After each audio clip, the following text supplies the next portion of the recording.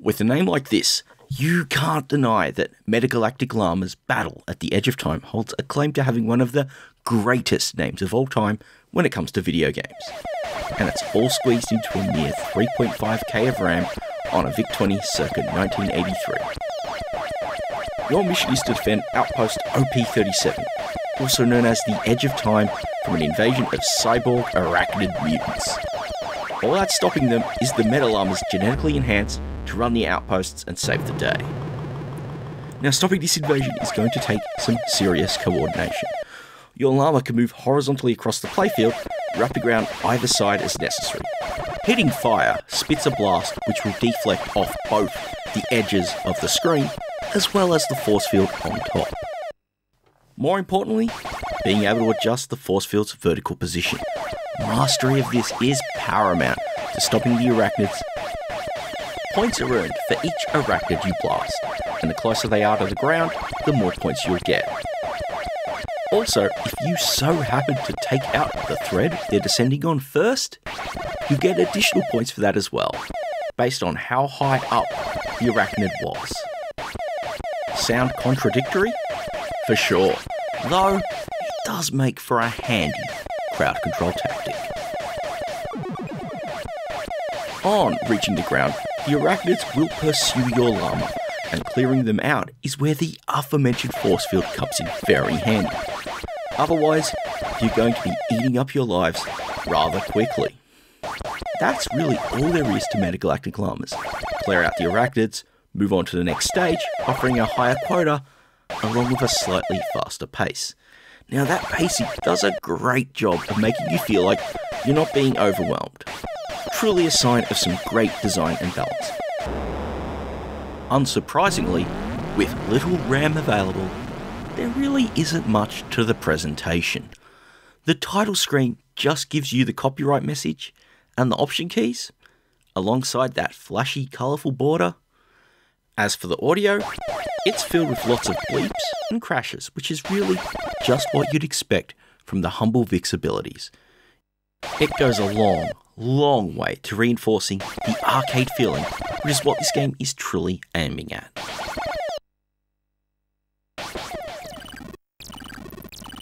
Next up, we've got the ZX Spectrum release, converted and published by Salamander Software a year later in 1984.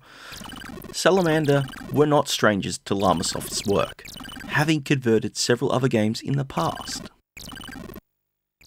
This one is a conversion which leaves a little something to be desired, starting with the front end menu which drags on and on, cycling through the credits and the high scores before you get to the options screen and can actually start the game.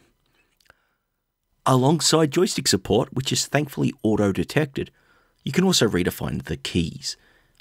There's also a 2-player mode, letting players take it in turns to battle back the arachnid invasion.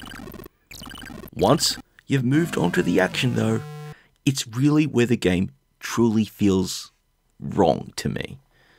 Firstly, there's the llama's speed, where it feels like your beast is scooting around a little too quickly for my liking, making it tough to line up those shots. The bigger concern though is with the collisions. Whether it's blasting the descending thread carrying an arachnid, or taking one out directly, the collision detection feels like it's really missing the mark. This is most apparent with the threads, where time is of the essence in order to score the most possible points. It doesn't end there though, as your llama can be killed off by an arachnid just wandering up close to it. On the VIC, you'll die when there's actual contact between your llama and one of the arachnids. And luckily, a bit of frantic forceful positioning can save the day in that scenario. But not here. Considering the general pacing, I feel it really changes up the feel of the game, and not for the better. When a game is about the frantic kind of zapping which Llamasoft is best known for, accurate collisions are seriously important for both the feel and fairness of your playing experience.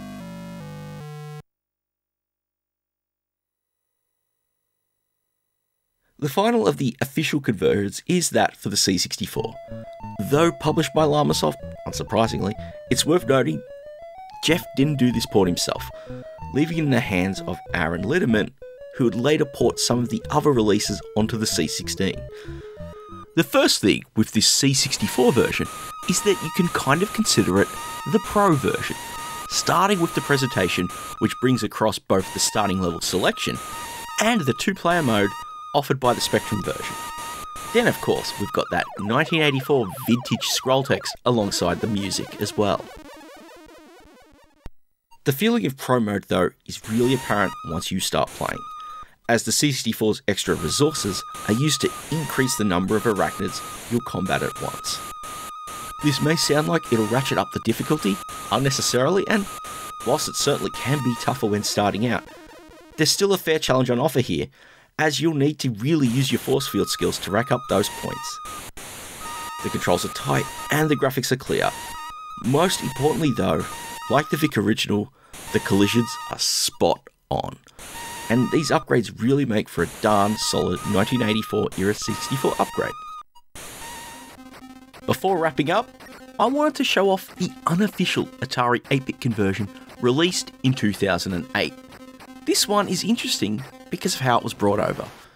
Rather than be a rewrite, it was converted by taking the original VIC-20 code, wrapping it in Atari-specific bits and pieces, and essentially emulating the lower resolution display of the VIC. So, it's the VIC-20 version in all its chunky glory, but filtered through the larger colour palette and some really chunky pokey audio. Unsurprisingly, it's spot on, feeling exactly like its progenitor, and the extra colours and improved audio really improve that proto-arcade feel in many subtle ways.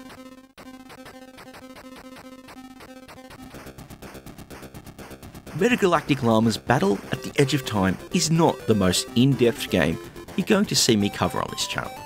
What it aims for is fast-paced arcade action, and delivers it incredibly well. This isn't a game that's going to keep you playing constantly for months on end, but rather, it's one to come back to every so often when you're in the feeling to try and beat your previous high score. From the 3 original versions, it's really a toss-up between the VIC-20 original or C64 for me. The VIC-20 version has a gentler difficulty curve thanks to the limitations on what it can display at once. Alternatively though, the C64 version offers a great upgrade as a Pro Edition. The challenges brought upon by having more arachnids on screen truly mixes the experience up. Regardless of which Commodore version you check out, you certainly will not go wrong. As for the Spectrum version, well, it really suffers from that collision detection. While that and the extra presentation screens, which honestly break up the flow a little too much for my liking. And when it comes to a game like this where flow is paramount, it just makes it not work as well. Finally, if you do happen to have access to an Atari 8-bit machine, the version there makes for a more than worthy substitute. The mechanics and controls are spot on with the VIC original, and the tweaks made to the colour palette and audio are nice bonuses to boot. It is certainly a great way to experience it if you do not happen to have access to a humble VIC-20. And with that, I will catch you on the next video.